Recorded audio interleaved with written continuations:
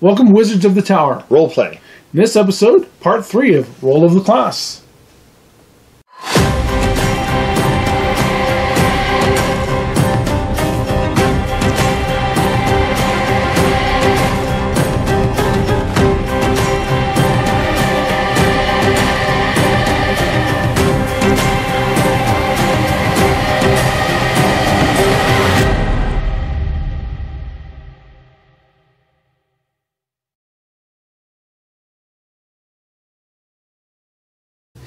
Welcome to Wizards of the Tower. Roleplay. In this episode, part 3 of Roll of the Class. So where did we leave off? Okay, last one we hit upon was Wizards. Yep. Now, the classes we hit upon are your core classes in most of the tabletop RPGs.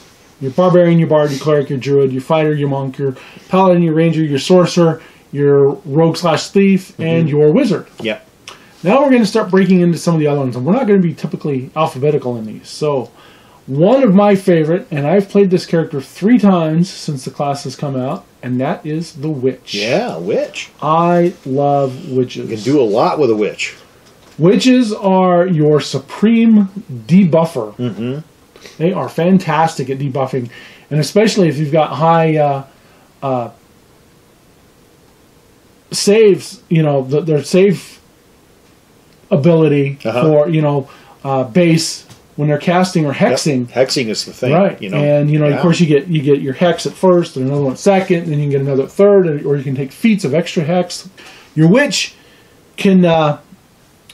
So let's take the healing. If your witch knows healing, it can heal every person in the party one time every 24 hours. Now, at what level though can it do that? It can start that. So if you take a hex at first level of healing, it can start doing 1d8 points of healing to every character, and all it has to do is come up and touch them. That's pretty good. Yeah. So that, and that saves your cleric from always having to do Cure Light Wounds. And it's almost as good as a Cure Light Wound or even a channel. Yeah. Now, while it can only do it on a person once per day, that still helps a lot. It can help a lot. It can save the person's life in a combat. So, or if they have the slumber ability. Slumber, that's a good one too. Oh, that's a fantastic one, because we all know that wizards and sorcerers with their sleep spell, which is only effective up to 1d4 hit die of monster. Yeah. The slumber doesn't work that way. The slumber will hit any, and the slumber will even work on an elf. Yeah. So you cast slumber, give them that eye, at a person who's 30 feet away from you, and they fail their saving throw, and boom, they're down. Now, it doesn't last very long, but still, it gives party enough time to either go up and coup de grace or run away. Yeah. The thing about witches that I always think about are hexes. Do bist behexed, that kind of thing, and you can hex them for misfortune, and you can do stuff like that, and make sure you make them drop their weapons, or make them have to re-roll, or make them get bad luck and stuff like that. Yeah, so if you misfortune them, they have to roll more dice to hit, and they have to take the worst one. Or you can take favor on a party member, and they roll 2 dice, and they take the higher one. That's cool. It's a different form of buffing. It's not like you're actually making them stronger. You're just giving them better fortune, so that they they can re-roll and get a better roll, maybe get a better roll, but anything like that, Yeah, their spells are arcane and divine based. They don't have. They have a little bit of both, and then they have some of their own witch ones, like pustulus, which causes somebody to break out in boils and itch, and they have to stop and scratch. So they're great at debuffing. Yeah. And they can cast invisibility, they can fly. Well, they start off at first level. If you take the hex and fly, they start off that they can feather fall. Okay. So if they fall from a great distance, they feather fall.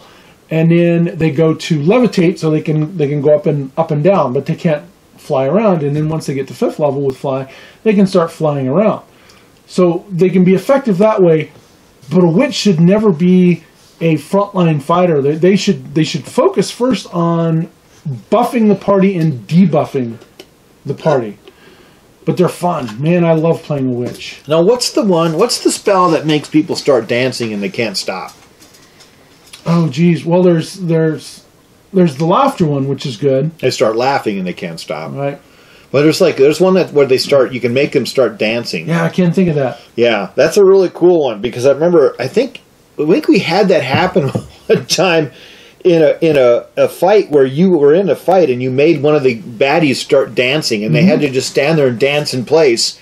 You know, they couldn't fight; they were just dancing, and everybody was like, "Well, just ignore that guy. Let him just dance, and we'll just ignore him. He was just dancing," and we completely ignored him.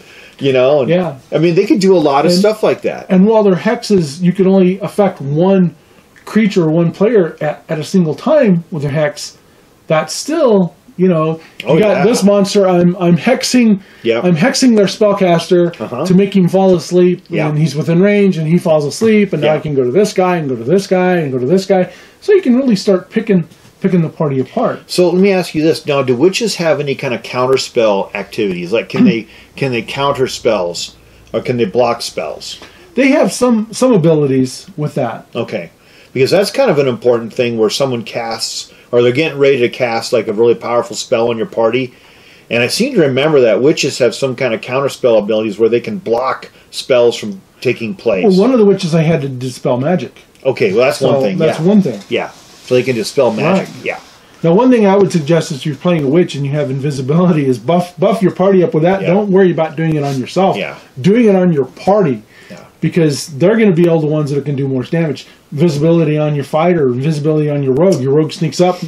Yeah. You know, he's got a plus 20 on invisibility on your cleric so they can heal without getting smashed. Yeah. You put invisibility on your cleric. Your cleric's standing up there and now they're within range and they can touch whoever and bring them back up and get them up to fighting status without being squished themselves. So the thing about witches is, you know, witches socially in this country and a lot of other countries, they have a bad reputation as being evil people. They use these spells, they hex people, they cause bad things, and we all know about the witch hunts where thousands and thousands of people were killed, you know, by inquisitors. They were accused of being witches, and sometimes they would find a woman who had become powerful in society either through her own abilities or other abilities or other circumstances, and because people were jealous of her, they thought she was a witch, and then they would accuse her of being a witch, and they'd go through a trial, and then she'd be put to death. Well, we still use that term today that we don't like somebody else. She's a real witch. She's a real witch. Yeah. You know, and it's a social negative on women. Yeah. Unfortunately. Unless, of course, you're Stevie Nicks, and then you're the White Witch. and then you're a good witch. And then you're a good witch. Or Glinda. Glinda the Good Witch. From Wizard of Oz. See? Of course, you had the bad witch, the Wicked Witch of the West. But that's the Wicked Witch of the West has done more negative. Yeah, negative for witches than just about anything I've ever seen in my life. You know, green skin, warty nose, you know, that kind of stereotypical witch. Yeah. So the witches are magic users, but they're also really potent characters to play because they have a lot of magical abilities. Right. And do they get a lot of high int? Do they have a lot of knowledge? That is, int is probably the number one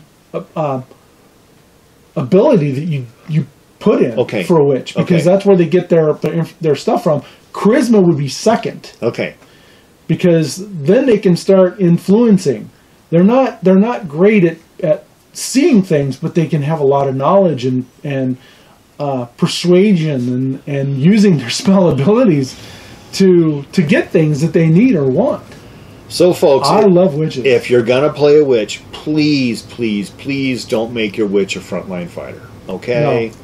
Please think of your witch as being someone who can enhance other people's abilities. Yeah, or debuffing the enemy. Debuff the enemy, all right? They affect the outcomes and manipulate. But they do it from the back. They do it from the shadows. They don't grab an axe and come charging up to take on the fighter like a frontline fighter. That's not a witch. Or flying doesn't make any sense. Like a wizard, because while they can have wizardy type spells, they're just not quite as effective in that sense when it comes to fireball, lightning bolt, and things like that. Yeah, they can do it, but they're not as quite as effective as a wizard. They have other things that they can do later on. In fact, I think my witch had the Black Tentacle spell. Oh, I remember that. Oh, that was she was the first witch I ever played. Yeah, that's what I mean about how they can affect outcomes of what's going on in the game by doing, you know, affecting circumstances. Yeah. You know, black tentacles, causing misfortune. You know, that sort of thing where you can affect the outcomes of other people's actions. Charm people. Take the hex prehensile hair, and that way you don't have to be 30 feet. You can use your hair to go in to touch. Yeah, that or even use your familiar. But be wary using familiar to get into the combat. It could get your familiar killed, and then you're going to be in trouble because now you're going to have time to try and get a new familiar. Think of your party. Okay, think of your party as like a few like magic users, fighters, a mixture of the two, and just think of the witch as being someone who kind of stands in the back, has a lot of knowledge, affects the outcomes of various actions and things like that. It's someone that you want to have in your group when you really don't have a wizard, so you can have a witch. Now, actually, I believe in old times a male witch was actually called a wizard. People say it's a warlock, but a warlock was actually more elemental based. But you know, we get the warlock, I think, a lot from Bewitched. Yeah, I think so too. The male witch is being called a warlock. Yeah, the thing about warlocks is I think another name for a warlock is a hedge witch or a hedge wizard. Yes. And those were the male versions. They were a very powerful nature-based sort of... Like the druid. Yeah, sort of like a nature-based a druid sort of holy person. Yeah. Who, you know, definitely pagan, definitely elemental, that sort of thing. So, you know, there's a difference there, a big difference. So... But witches can be really, really fun. And, of course, witches, you know, they make the best characters that you could paint up because they're so cool. They have flowing robes and beautiful hats, and they have ravens and cats, and they look really, really neat. You give them the wizardy hat, you know, of course, like the Harry Potter stuff. Yeah, and they just look really cool, and they're really fun to play. They're fun to have in a group, and they're fun to role play. Yeah, witch is one of those characters that I love playing. And like I said, I played 3 since the witch character came out in Pathfinder. The first one was. I actually played her kind of like a true witch. She was afraid of fire and water. Oh, I remember that. Yeah. Because she was afraid of getting burned to death, burned at the stake, and she was afraid of being drowned. That was okay. So remember that she wouldn't cross a bridge. Yes. So the monk knocked her out. Yeah, the monk knocked her out. The monk knocked her out, and then when she came to, she hexed him terribly. Yes. And he hated that. Oh my God, did he hate it? Now. Later on, she had to get in a boat, I think, or something, and wouldn't do it. And no, it wasn't a boat. We never had to get in. Oh, no, there was a boat, but she didn't do it. Well, she flew. Okay, but there was another time where she had to go through some water, and my barbarian character, Clem... No, that was the bridge. That was the bridge. Clem carried her. He picked her up and carried her. That was when she was knocked out. Yeah, and she was angry at him, but because he was a barbarian, he could take the damage. And also, he looked up to her. He sort of worshipped her as kind of like a minor deity. So when she did punish him, he just shrugged it off. Yeah. But Clem also respected her greatly because she was a witch. The monk, on the other hand, didn't get along.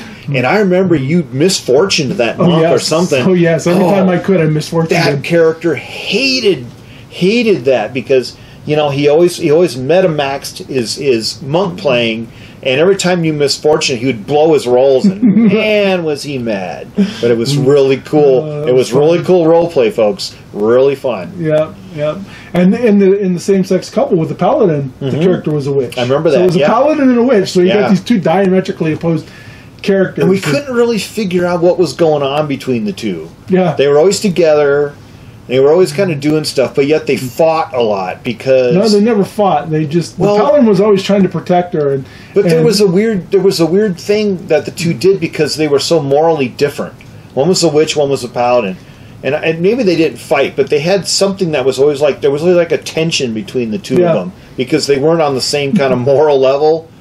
You know, it was kind of like a weird sitcom, you know, where you had like somebody who was just completely different and living in a little apartment and they were always at each other's kind of throats or something. If you ever play 2 characters, make sure that they're totally different because that makes it easy for the party to recognize who is what. Yeah. And it makes it easier for you to dissimulate between the two. That's what makes role-playing so fun. Right. Is you can do all sorts of stuff like that, you know, and you can have these different characters that are really opposed to each other, but they may be working towards the same purpose.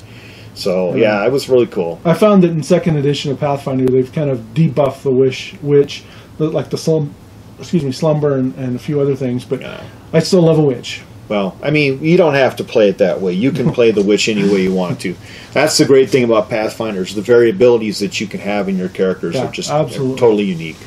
Next character we're going to talk about is an Alchemist. Now, I've played one Alchemist, and we've had one person play an Alchemist in our games. And the Alchemist I played was actually a Goblin. He was kind of fun. Whiz-Bang. That was Whiz-Bang Boom. Was was Whiz-Bang an actual Goblin or He was a Goblin. No, he was a Goblin. But did he disguise himself? Nope. There was something different about Whiz-Bang. Nope. He was a Goblin through and through. And he loved to throw bombs. Okay, but in that game, it was okay to be a Goblin, right, or something. Well, Goblin and Pathfinder was a playable race. I know. But in that campaign, because normally people kill Goblins because they're considered to be evil vermin. Yeah. But Whiz-Bang was different, and he could exist. He was kind of an outcast from his society, but he was fun, man. Yeah. Always throwing bombs. Yeah, that was a fun character. And what's funny was after I played him, the guy that always liked to play the monk saw how damaging the alchemist could be, and of course decided in his next game to play an alchemist, and then maxed him, and he was playing him kind of like a Dr. Jekyll and Mr. Hyde type alchemist. Because alchemists can do that. Then he just freaking abused that whole class again and made him this max bomb thrower that did all this splash explosion damage, and it was just like, okay, whatever, take over the game again, whatever. Min maxing, can ruin a game. So I liked your character where you played the Goblin. That was fun. That was fun and funny. Yeah, was it? Yeah, it was fun and funny too, because it was just fun and funny. Yeah, this kind of circumstances you can get from playing these unusual characters are really cool. Now, alchemists, they gather up materials, they have their little alchemist set, and they have their little laboratory, and they start, doing stuff, and that's pretty cool. You get your laboratory. There was somebody else that played an alchemist in a game, and I can't remember what game it was. But yeah, that was kind of fun too. Yeah. I remember that. Yeah. I mean, they can be really cool, because they can create potions. They can create alchemical mixtures. Healing. Yeah. They can create, and they can make bombs. They can make poisons, and they can do all sorts of stuff like that. And they're really big on making stuff, not so much frontline fighting. Of course, they can throw their bombs, which are like little glass globes with stuff in them, and they can throw their bombs. And when it hits, it makes gas or smoke explosions or splash damage from acid, that kind of stuff. So you don't really want them as a frontline fighter, but they can really affect the outcome of a game. That's what's really kind of cool about them. Yeah. I'm trying to think. We did have another alchemist one time in one of our campaigns. Gosh, I can't think of what they did. I know they threw bombs, but yeah, we had another bomb thrower. Yeah, but I can't remember who it was. But it was really, they were fun. I mean, they were fun playing. It was the same guy that defended the flesh golem. Oh yeah. Okay, yeah, it was Sterling. Yeah, and he played an alchemist at one time. Yeah, and it was fun. It was pretty good. He played the alchemist pretty well. Yep. Didn't overdo it. Didn't abuse the class. And of course, if you've ever read any of the Pathfinder books, I've got a bunch of them sitting there behind us. There's actually an alchemist in a couple of those books, and he's kind of fun. He's always scurrying along and trying to gather up his stuff and trying to stay alive. And well, when you want to talk about evil alchemists, I mean, not so much in the Pathfinder world, but in the Warhammer Old World stuff, there's the Skaven, and they're the supreme alchemists. They make chemicals and stuff like that, and they're evil, and they do all kinds of chemical poisons and stuff like that. So you could play an alchemist as being bad, as being a poisoner and that kind of thing, or make drugs and things like that. But to me, an alchemist is something that I don't really think that there's been a lot of characters associated with that. No, that we've had in games, or that we have in like movies, or like contemporary. Well, of course, Dr. Jekyll and Mr. Hyde. You might consider that as an alchemist, because that's one of the abilities of the alchemist is taking a potion that mutagens. Yeah, that would change you. You would temporarily change you into something, and then you would change back. Yep. I got to say, I don't think we ever really had that many of that kind of a mutagen. Yeah, the one guy that was min-maxing. Really? Yeah. Okay. Yeah. See, I'm trying to forget a lot of that because it's just it's just terrible playing with that guy. You always want to remember the good stories. And you want to remember the good stories, not so much the bad stuff. Cavalier. I've played one Cavalier, and Cavalier was one of those characters that came along in first edition in Unearthed Arcana. It was the Barbarian and the Cavalier were expansion classes. And the Cavalier is kind of like your Paladin without being your Knight in Shining Armor. Yeah. They're kind of your Knight who leads the forces and boosts the morale of the party, and they have teamwork feats that they can pass on. Yeah. Without having everybody else having to have teamwork. Well, the word Cavalier comes from the French chevalier, which means knight. Right. So they are a kind of a knight. Everybody, the most popular reference that you can think of to a Cavalier would be the Three Musketeers. They were like knights with muskets, but they were Cavaliers. And then, of course, everybody says, you get that devil may care Cavalier attitude. It's like, why are you so Cavalier about it? And it's like the dashing Cavalier. Yeah, exactly. So, I mean, I've never played a Cavalier. I think I looked into it one time, and it really didn't work very well unless you had followers. But when you had followers, they worked really well. Later on. Yeah, but when you did get followers, it worked really, really well. But you had to be... you're just essentially a fighter until you get followers, and then you're like a leader, and that's when it really starts coming into its own. And like your Paladin, you usually have a horse or something that's powerful and that can fight, and you can fight combat from. So they're definitely your jousting type knight from literature and history. And there's something else that Cavaliers can do. They can use certain kind of weapons, and their crit range is really high. They can be. There's something like they can use like rapiers or something like that, and they have a swashbuckler. Is that a swashbuckler? Yeah. Okay. I'm getting that kind of fused with a Cavalier. Yeah. Okay. Your swashbuckler could kind of pass off as a Cavalier. Well, yeah. I mean, because once again, the Three Musketeers could actually be considered swashbucklers. Do they blend? I mean, what is the real thing between a Cavalier and a swashbuckler then? Well, the Cavalier is more of your Knight in Shining Armor. Okay. It's kind of the Paladin without being lawful good. You can have a chaotic good or neutral good or neutral or chaotic. So they're not as popular. A lot of people would rather play Paladin than a Cavalier, but the one Cavalier I got to play was quite fun because I played her as they're a leader is what they are. Yeah. They'd be a leader. Are a leader. Commander. Yeah. Commanders, generals, captains, lieutenants. Yeah.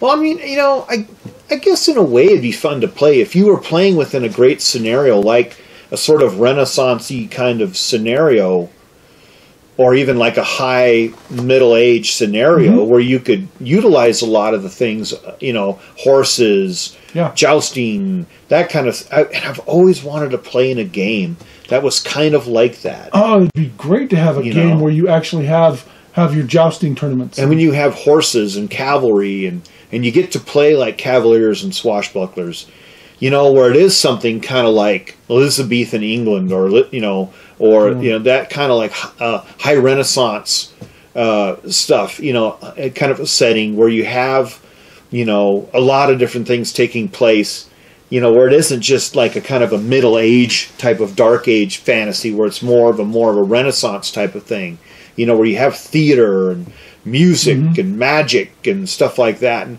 I just think that would be really super cool to play. That'd be kind of fun. Yeah. So we're going to kind of end with a Cavalier on that one because there's not a whole lot. I'm the only one that's ever played one. Yeah. Tom's never played one, so there's not a lot of experience, and not many people have ever played Cavaliers in their games. Yeah. So kind of think of them as your Knight in Shining Armor without being so holy and good. And of course, they don't get the spells that a Paladin has. They're more of a martial. Do they have any spells? No, they're more of a martial. Based. Okay. So we're going to go on to, since we kind of hit upon the swashbuckler, let's jump to the swashbuckler. Well, why don't we wait? Why don't we do that next time? You want to do that later on? Yeah. Okay. We'll not do that. Okay. Gunslinger. I have no idea what that is. So Gunslinger is your gun-toting In fact, in Vox Machina, that guy is the guy with the pepper box. Oh, okay, I think he's a gunslinger. He's an alchemist too, in a little way. I think he might be, but he's a gunslinger. Okay. Now, gunslingers are typically your guys that carry your flintlocks and your matchlocks and the black powder bravado. I'm not really sure what that is. So they're great at distance fighting. I think we did have somebody in a group that played. Yeah, there was somebody. A gunslinger? Played a gunslinger. I think it was Sterling again that played a gunslinger. Gosh, but we didn't get to play him very long. But so you're reloading. It takes a long reload. Oh, it's like having a heavy crossbow. That's right. Where you shoot, reload. It took skip around. It took a round to reload. Yeah. I got to confess. I mean, so there's different ways to play gunslinging kind of stuff. Now in Pathfinder, because it's so variable and it's so expansive, you can actually play an Old West scenario and use pirates, and you can do a D20 version of that in or even in Pathfinder. Three Musketeers. Yeah, you can do that because it has such a great variety of different areas you can explore.